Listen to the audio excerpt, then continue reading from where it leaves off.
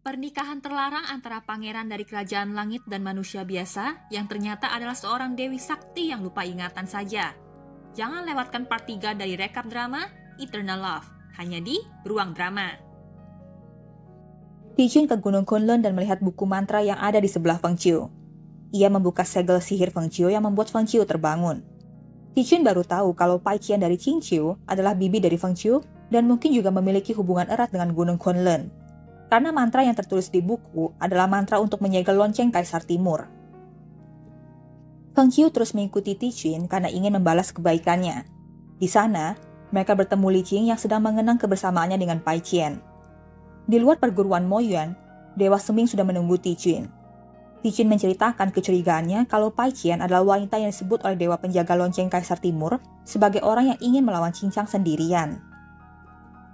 Mantra Mo Yuan tersebut pada dasarnya akan lepas setelah 70.000 tahun dan saat-saat ini adalah waktunya. Feng Qiu yang kesal mendengar cerita Shaoxing merebut calon suami Bai Qian melabrak Shaoxing yang sedang dipapah Sanqi keluar dari kerajaan langit. Begitu Tijun menanyakan soal murid Mo Yuan yang bernama Seyin pada Shaoxing, Feng Qiu sudah takut kalau Shaoxing akan membocorkan soal keberadaan Mo Yuan yang memang ada di Qingqiu. Tapi, untungnya Shaoxing tidak melakukannya. Singa yang dulunya merupakan anak buah Li Yuan tadinya ingin melukai Bai Qian yang sudah lupa ingatan. Tapi, begitu melihat kipas sakti Gunung Kunlun, ia tidak jadi melakukannya. Saat berusaha kabur, ia bertemu Ye Hua yang ingin menangkapnya. Hingga keesokan harinya pun, Ye Hua masih berusaha menangkap singa tersebut yang membuat onar tempat tinggal manusia. Ye Hua pun berubah menjadi wujud aslinya, yaitu Dewa Naga, dan menangkap singa liar tersebut. Karena kelelahan setelah melawan singa yang mengeluarkan api neraka tersebut, Ye Hua belum bisa kembali ke wujud manusianya. Jadi, ia beristirahat di sebuah goa. Bertepatan dengan Bai Qian yang mengunjungi goa tersebut. Bai Qian pun membawa Ye Hua dalam wujud ular hitam kecil bersamanya. Ye Hua pun terbangun dan bingung mengapa Bai Qian mirip dengan Seyin yang muncul di mimpinya.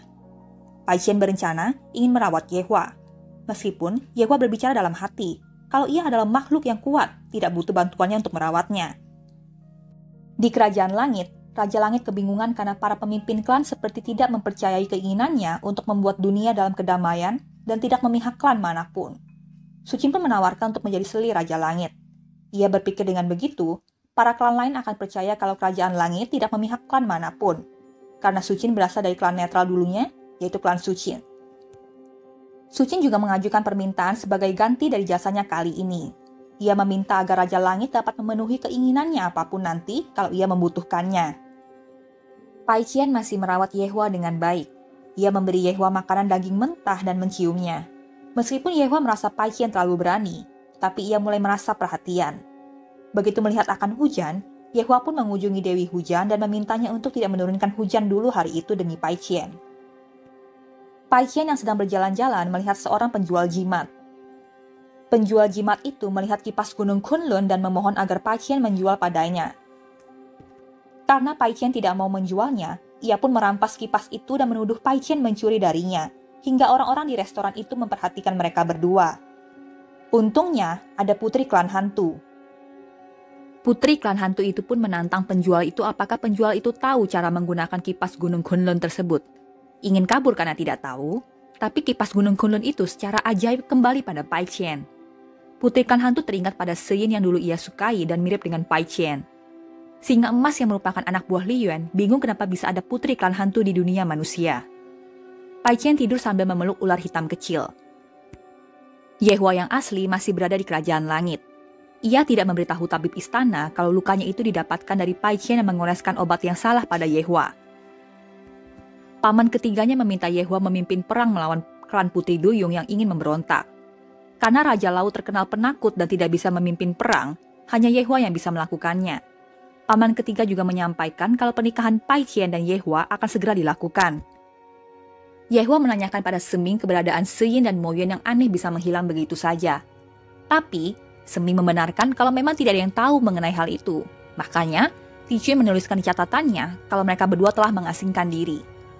Bai Qian yang baru saja membeli selimut baru, mencobanya untuk tidur bersama ular kecilnya. Ye Hua yang kembali mengunjungi Bai Qian, berubah menjadi wujud manusianya begitu Bai Qian tertidur.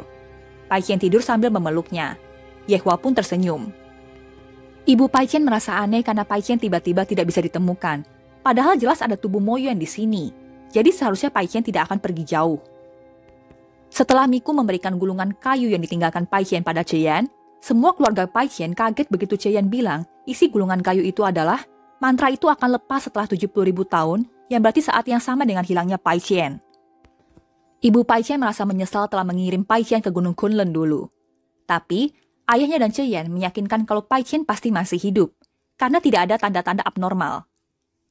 Feng Qiu masih belum menyerah untuk membalas kebaikan Tijun yang telah menolongnya. Ia bertemu dengan Dewi Chengyu yang akhirnya mau membantunya untuk bisa membalas kebaikan Tijun, yaitu dengan menjadi pelayan Tijun. Semi memperingatkan Feng Qiu kalau Tijun bukanlah orang yang mudah dan cenderung sangat ketat. Tapi, Feng Qiu tetap ingin melakukannya. Ia pun harus menanggung resiko tidak disukai rekan-rekan kerjanya dan bahkan Cheye, sepupu Ye Hua yang juga menyukai Tijun. Mereka tidak menyukai Feng Qiu karena kecantikan Feng Qiu. Cheng Yu menemui Feng Qiu ketika Feng Qiu sedang beristirahat. Feng Qiu bingung dengan Cheng Yu yang bisa memiliki hubungan masa lalu dengan Lian Song, paman ketiga Ye Hua, tapi sekarang sudah tidak bersama lagi. Di Qingqiu, semua klan rubah hanya memiliki satu pasangan hidup sampai dengan mereka mati. Selain itu, di Qingqiu juga segalanya sangat mulus. Maka dari itu, Bai Qian diberikan ujian yang berhubungan dengan percintaan, di mana percintaannya dibuat rumit.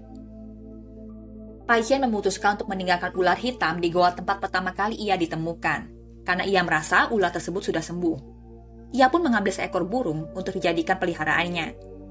Ye Hua mengunjungi Bai Qian lagi untuk tidur bersamanya diam-diam.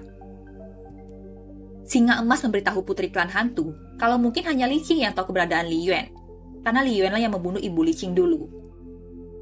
Penjual yang sebelumnya mencuri kipas gunung Kunlun ingin memfitnah Bai Qian yang membawa ular hitam. Bagi penduduk di kota tersebut, memiliki ular hitam adalah sebuah hal yang tabu. Ia pun mengikat Bai Qian dan bahkan ingin membakar keranjang Bai Qian. Sampai akhirnya, Ye Hua menunjukkan wujud naga hitamnya dan menghukum penjual tersebut dengan menyemprot air besar. Saat Ye Hua kembali ke kerajaan langit dan berada di kamarnya, Su Qin menghampiri Ye Hua. Tapi, Ye Hua tetap bersikap dingin dan mengancam kalau Su Qin terus berada di sini, dia tidak akan bisa menjadi selir lagi. Ye Hua menemui paman ketiganya dan bercerita soal Bai Qian. Ia juga meminta saran dari paman ketiganya itu tentang cara bagaimana membuat wanita yang merupakan manusia itu bisa jatuh cinta padanya. Paman ketiganya pun memberikan ide-idenya sampai Ye Hua pun tertarik mencoba ide yang ketiga, di mana Ye Hua akan berpura-pura menjadi korban.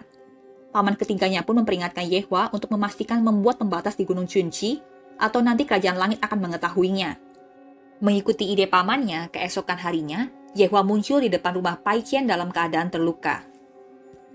Bai Qian pun membawa Ye Hua masuk. Ye Hua pun kesenangan karena bisa berada di rumah Bai Qian lagi. Bai Qian mengobati luka Ye Hua dengan hati-hati, takut Ye Hua kesakitan. Melihat Bai Qian menangis, Ye Hua pun menghapus lukanya. Saat malam tiba, Bai Qian menyarankan Ye Hua untuk istirahat di rumahnya saja beberapa hari. Karena Bai Qian tidak memiliki nama, orang tua dan teman, Ye Hua pun memberikannya nama Susu. Susu yang berarti polos tapi elegan. Ye Hua juga menuliskan namanya di tangan Bai Qian yang sekarang ia panggil Susu. Di malam hari, Ye Hua menggendong Bai Qian yang tertidur ke tempat tidurnya. Saat Bai Qian pergi ke hutan untuk memetik tanaman, ia tersesat. Tapi Ye Hua berhasil menemukannya. Bai Qian merasa bodoh karena sering tersesat. Ia berpikir mungkin karena itulah ular hitam kecilnya kabur meninggalkannya setelah berubah menjadi naga hitam. Ye Hua pun menenangkannya kalau mungkin naga itu memang tidak punya pilihan lain saat itu selain pergi. Mereka menghabiskan malam di hutan tersebut sambil bercerita soal singa emas yang membuat onar di lingkungan penduduk sebelumnya, tapi berhasil ditangkap oleh naga hitam yang dirawat oleh Bai Qian. Bai Qian tertidur mendengar cerita Ye Hua. Yanchi, putri klan hantu, menemui Li Qing untuk menanyakan keberadaan Li Yuan. Ia berharap Li Qing bisa menghilangkan rasa bencinya pada Li Yuan dan mereka bertiga bisa kembali seperti saat mereka kecil di mana mereka bermain bersama. Tapi, Li Qing menolak dan malah menjadi marah membuat Yanchi akhirnya tidak menanyakan lebih lanjut soal Li Yuan.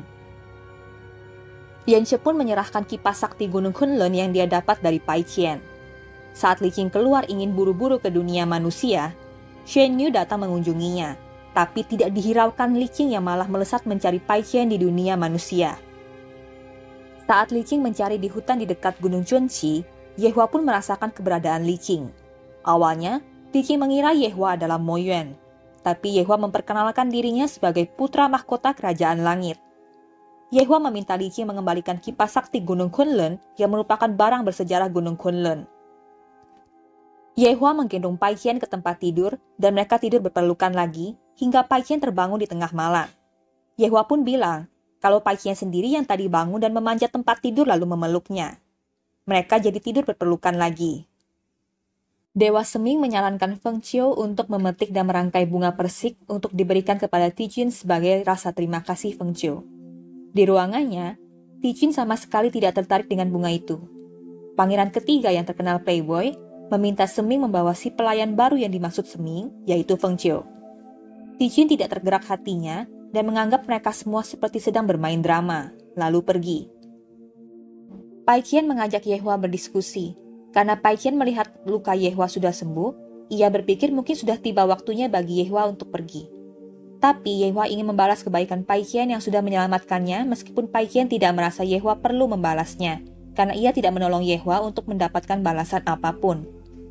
Karena Ye Hua masih ingin membalas kebaikan Bai Qian, maka Bai Qian pun menawarkan agar Ye Hua menikahinya saja, karena ia merasa kesepian di gunung sendirian. Ye Hua pun setuju untuk menikahinya.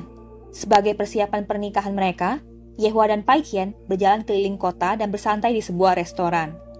Bai Qian merasa tidak enak hati Ye Hua menikahinya ketika Bai Qian tidak memiliki apa-apa seperti ini, dan tidak tahu apakah orang tua Ye Hua keberatan atau tidak. Tapi, Ye Hua meyakinkan Bai Qian kalau itu bisa dibicarakan nanti. Mereka pun mengenakan baju pengantin berwarna merah dan mempersiapkan pesta kecil. Ye Hua kembali meyakinkan Bai Qian yang masih ragu kalau Ye Hua bisa menikahinya. Ye Hua berjanji pada Bai Qian akan terus setia padanya sebagai suaminya. Mereka pun memohon pada seluruh dewa untuk menjadi saksi atas pernikahan mereka dan saling berjanji untuk tidak meninggalkan satu sama lain apapun yang terjadi. Di malam pernikahan mereka, Bai Qian meminta Ye Hua berjanji padanya untuk tidak akan pernah mengkhianatinya. Ia bilang, begitu Ye Hua mengkhianatinya, maka ia akan meninggalkan Ye Hua selamanya. Ye Hua berjanji tidak akan pernah mengkhianatinya dan mencium Bai Qian. Di Kerajaan Langit, Su Qin dibantu oleh dayangnya berias di hari pernikahannya dengan Raja Langit. Wajahnya muram,